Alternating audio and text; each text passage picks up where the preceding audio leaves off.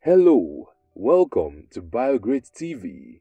If you're new here, please subscribe and turn on the notification so you don't miss our next video. Biography of Hamani Diori. During the French Colonial Administration, the man Hamani Diori became a member of this world. Born on the 6th of June 1916 in Soudoure town, a distance from Niamey, the capital of Niger Republic, his father happened to be a public health practitioner in the rural village Yeni in Boboye region, the western part of Niger. For cultural reasons, as Nigerians were majorly nomads, Hamani without doubt also had a nomadic schooling, started his primary school in Boboye region, eventually finished his primary school in Dosso region, a move orchestrated by his mother after the sudden death of her husband, father of Hamani Diori. Since movement is a Nigerian way of life, Hamani started secondary school in Niamey, later left for Dakar, Senegal, at the École Normale Supérieure William Ponty Teachers Training College on Gori Island, where it is said to be a school known for the training of most African scholars and leaders. In 1935, he had his first career relationship in teaching. He taught at the regional school in Niamey. His unending thirst for knowledge made him forge on to study English language at the regional school of Maradi, where he also taught for a year from 1937 to 1938, before he was sent to France to have a research in ethnography and linguistics. While in France, he taught Hausa and Songhai-Zama languages to colonial administrators for about a year, returned to Niger in 1940, and continued his career relationship in teaching. But hey, he found true love in Aisha Diori, who later went on to become the First Lady of Niger Republic in 1960. She was known to be outspoken with a large heart. She supported her husband to raise a good nation. She saw into black school pupils who were victims of racial discrimination. Even if education wasn't fair on her background, she painstakingly made the education of nomadic children in the country possible. But many accusations on corrupt practices and the stigma of greed attached to her short-lived her life. She is survived by 6 children.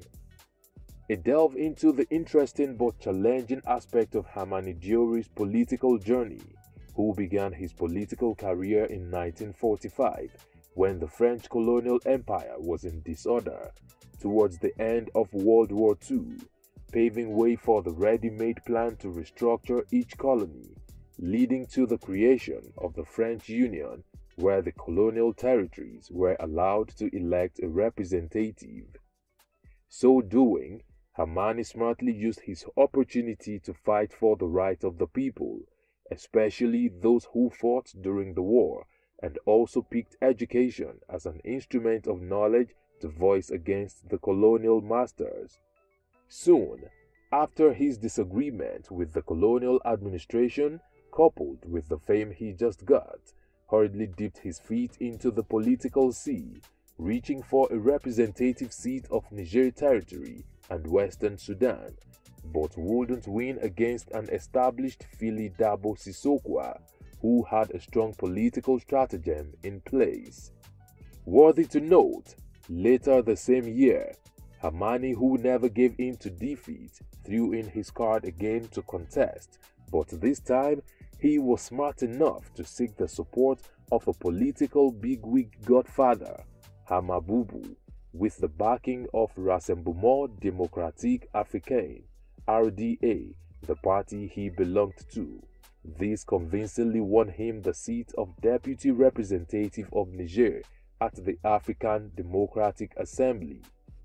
Hamani's wing turned gold when he clinched the title as the first democratic elected president of Niger Republic on the 3rd of August 1960, the same year the country gained her independence. He immediately swung into action, some way going to fulfill his late father's silent dream in the health sector.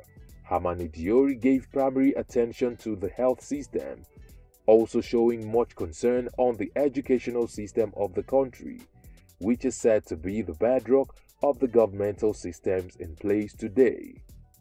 Hamani would always be regarded as a patriotic leader who puts the state of Niger ahead of other assignments.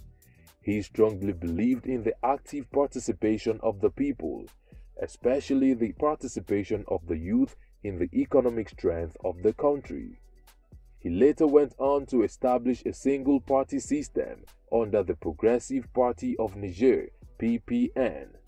He tightened his fist against poverty and illiteracy by establishing and licensing organizations, companies that majored in food storage programs like the Niger Food Storage Program, which admittedly couldn't alleviate the famine that later occurred in the country.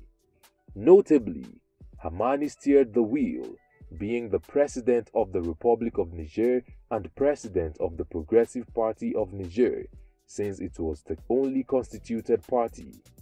He single-handedly headed some ministerial offices, notable ones, between 1960 and 1963, served as the Minister of Defense and Foreign Minister. Being the man of the moment, he retained himself as the only candidate for the President of the Republic, got re-elected unopposed in 1965 and 1970 with no chill. He once again received the Foreign Ministry office from 1965 to 1967. Hamani Diori's administration began to nosedive when the nation started to experience economic droughts. He unfortunately couldn't give the plague needed attention, instead focused more on foreign relations, addressing mostly international issues, neglecting the pressing needs of the populace, a situation critics tagged misplaced priority.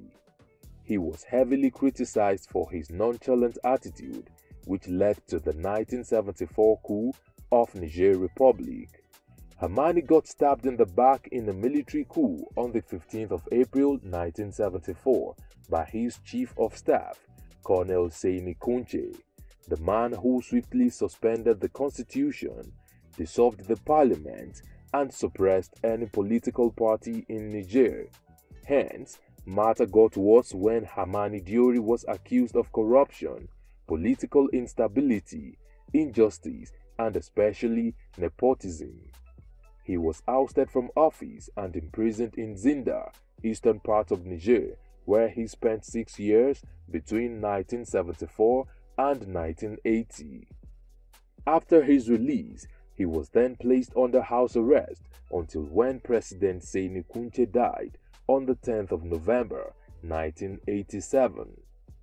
Finally, he gained freedom and left for Morocco, where he lived peacefully for 2 years before his demise, aged 72. He died on the 23rd of April 1989. What have we missed out of this biography of Diori? Let's know in the comment section. Will it be ridiculous to subscribe to our channel? If no, please like this video, share, and subscribe to our channel.